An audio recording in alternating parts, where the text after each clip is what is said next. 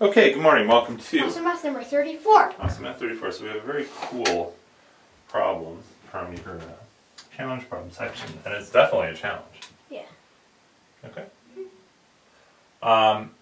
It says if our number has exactly 2 prime divisors and 9 total divisors, then how many divisors does n squared have? Whoa. Whoa. Well, all right. How do you even want to start thinking about this well, problem? if we have to have 2 prime divisors, so we have to have 2 primes, prime to the 1, prime 1, and prime 2. Okay, so we have prime, and let's put a little dot so we know we're multiplying in there. Okay, so we have to have prime 1 times prime 2. Okay, for it as a starting point. So that might be like, maybe we have 7 times 13, for example. Yeah.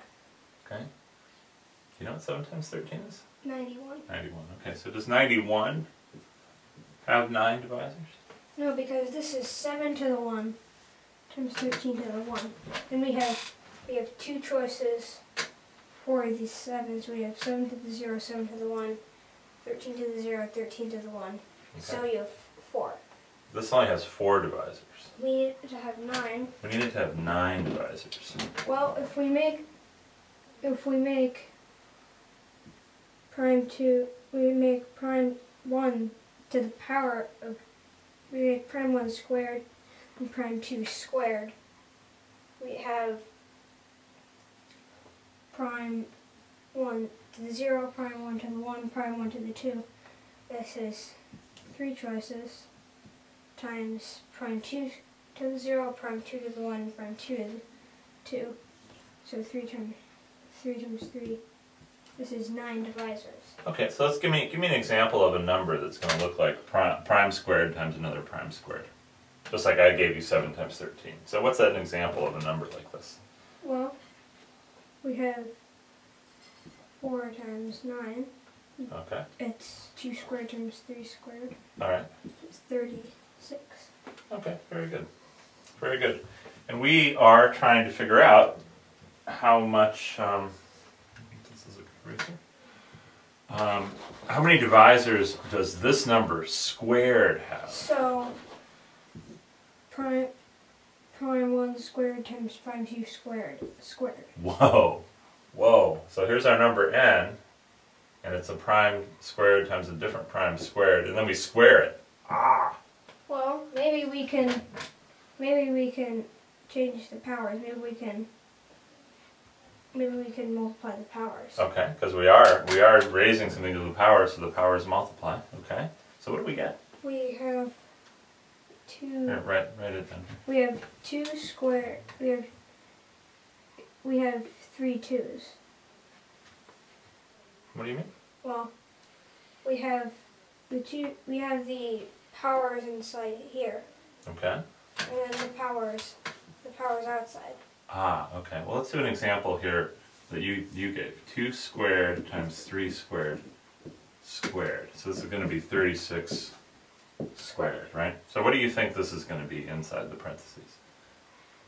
Well, it's going to be our number. What is it? It's going to be 36 inside the parentheses. Right. So what is, when I write it in terms of powers, 2 to some power times 3 to some power. What are those powers going to be? The squared and squared. But don't forget this squared.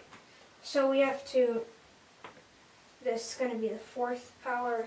2 to the 4th. And then 3 to the 4th. Times 3 to the 4th. And that is indeed 36 squared. So we have to do the same thing here. This is going to be P1 to the 4th times P2 to the 4th. Okay, so when you raise things to the power multiplies through. Now this power doesn't multiply this power. The 2 doesn't talk to the 3. They don't like each other. Oh. Do you know why 6 is afraid of 7? Because 7, 8, 9. Okay. So, what is this going to be when you multiply it out? Well, it's going to be P to the 1. Prime 1. Prime 1 to the 4th times prime 2 to the 4th. Okay, awesome. Very good. And how many divisors does that have?